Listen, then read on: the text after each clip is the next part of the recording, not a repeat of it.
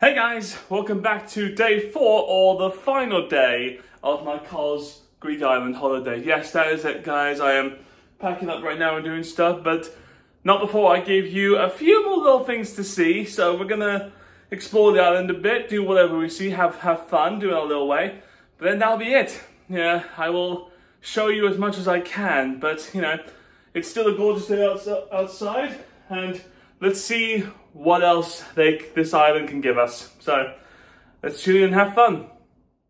Okay, so the first thing we went to see was the Ancient Agora. By the way, guys, normally I don't do voiceovers for these videos, but I decided I like it, so I'm just going to give you the whole thing as a voiceover right now. So yeah, the Ancient Agora here was very beautiful, except for the fact that I couldn't read anything about this place. So all I got was like little snippets, like that's the temple, I think, of Aphrodite, which was amazing to look at, and you know, learning about some Greek gods and all that. But again, like I couldn't read that much. I think it was like an ancient market, or like something like ancient quarry or whatever. But it was beautiful. It's right in the middle of the center of town, which I absolutely love. So it was just super easy to get to.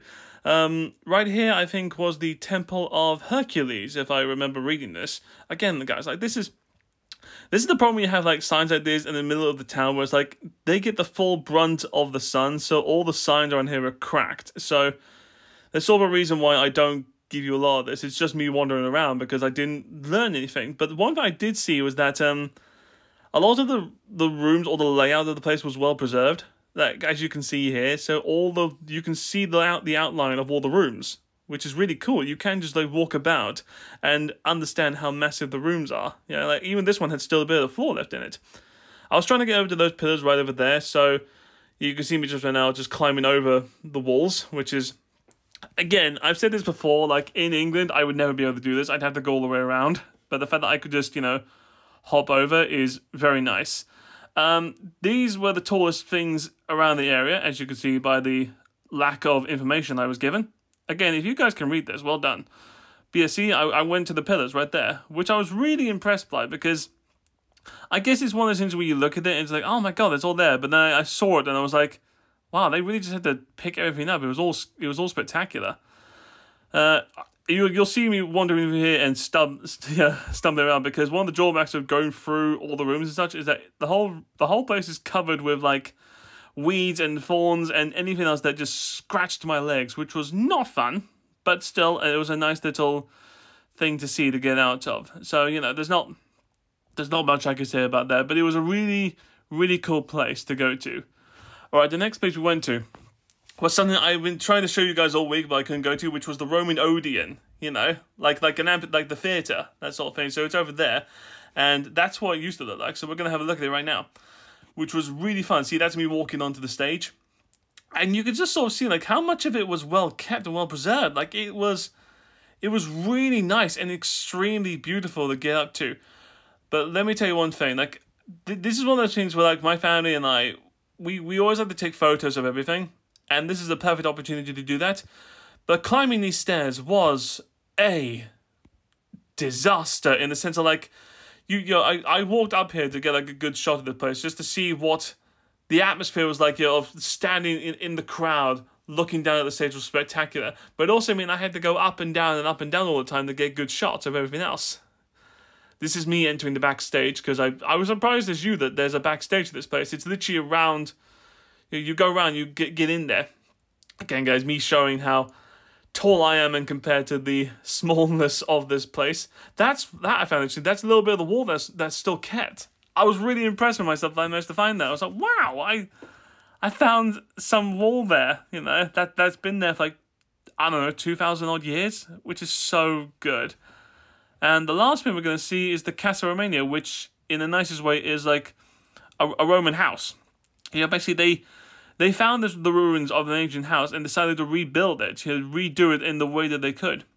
So I just spent time exploring this area. And guys, this is spectacular, you know, because you look at all this and think, how much of this is restored? They did a superb job. This is like a little open spot where all the beautiful flowers were and such. Don't ask me to name anything in terms of what this place was. I had absolutely no idea. I spent too much time looking. Look, ancient artwork there. I just spent too much time just, you know, exploring the house and just look around or read anything, because that's me. I'm an absolute idiot in those kind of things. But you can also see they did that. They put up like little posters of them restoring it. This is another courtyard. I think like it's one of the intersections. The pond there was disgusting. Believe me, I'm so glad I didn't smell. But just one look and I was like, oh, okay. So you know, sort of decided to move on a little bit from there. And that's more mosaic art on the ground there. You know, I'll let my family explain the joke there. This bit was the fun bit. This was the main courtyard. This was this is like the center of the house, which I was really fascinated to go. I mean, look how big this place is. Look how oh yeah, you could go up there, by the way. But so you look and think like, my God, this place is massive, and this is just like a house.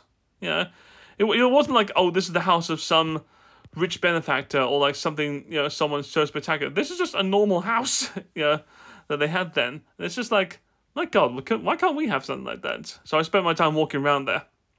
Yeah, just sort of exploring the little knickknacks that they kept around, you know, including, you know, one I was shown here, which was like the little plates and jars and glasses right here. It's really cool, you know, like just sort of seeing what was survived when they, you know, dug up the rubble and kept all those things going. It's also interesting, like you go into these sort of rooms and it's like, oh yeah, this is the toilet, or yeah, this is the oven.